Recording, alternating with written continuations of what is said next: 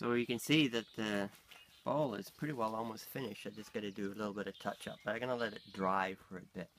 And it's not perfect, the shape, because I like to emphasize that it's carved, hand carved from a tree. So I like to leave a little bit of the tree in my carvings. I don't want to make it look perfect, machine made, because I'm not a machine.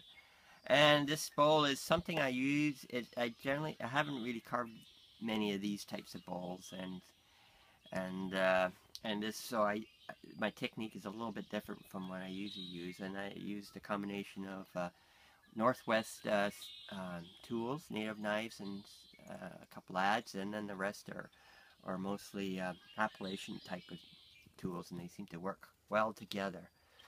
And yeah, so there you go. Oh, and the bowl here is, the wood here is red alder, hence the alder. And this bowl here is my other style I make that I've carved. So it's more of a traditional style with a lot of adze that I used to finish. This bowl here on my left, I used a lot of hook knives to finish the inside, because you don't have enough room with the small adze to chop away.